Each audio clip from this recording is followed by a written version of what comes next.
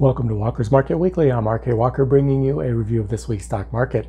On Monday, markets rallied after Apple said they will make a major announcement, with the Dow Industrials rising 250 points and the Nasdaq Composite gaining 2.6%. On Tuesday, the Consumer Price Index for September rose 0.2% on top of the prior month's 0.4% gain. Markets fell for the first time in 5 sessions after Johnson & Johnson halted its coronavirus vaccine trial after reporting an adverse event. Earnings season kicked off with some major banks exceeding expectations. However, Delta Airlines did worse than expected, and Apple unveiled its first 5G phone. The Dow Industrials closed 157 points lower, and the Nasdaq Composite fell 0.1%. On Wednesday, the Producer Price Index for September rose 0.4% on top of the prior month's 0.3% gain. Markets fell again after Treasury Secretary Steven Mnuchin said that getting a stimulus package passed before the election will be difficult, and that the White House and Congress are still wide apart on certain issues.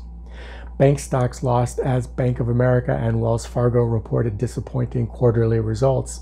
On Thursday, the EIA Petroleum Status Report for the week ending October 9th saw crude oil inventory decline 3.8 million barrels, while the Empire State Manufacturing Index for October declined 6.5 points to 10.5.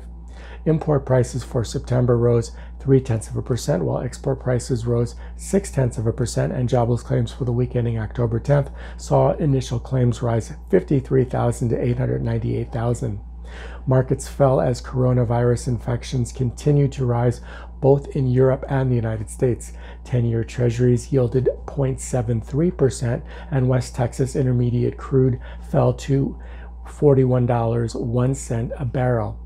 On Friday, industrial production for September fell 0.6%, and retail sales for September rose an unexpectedly strong 1.9%. At the open, markets gained modestly on the news. This is Walker's Market Weekly. I'm RK Walker, and I'll see you again next week.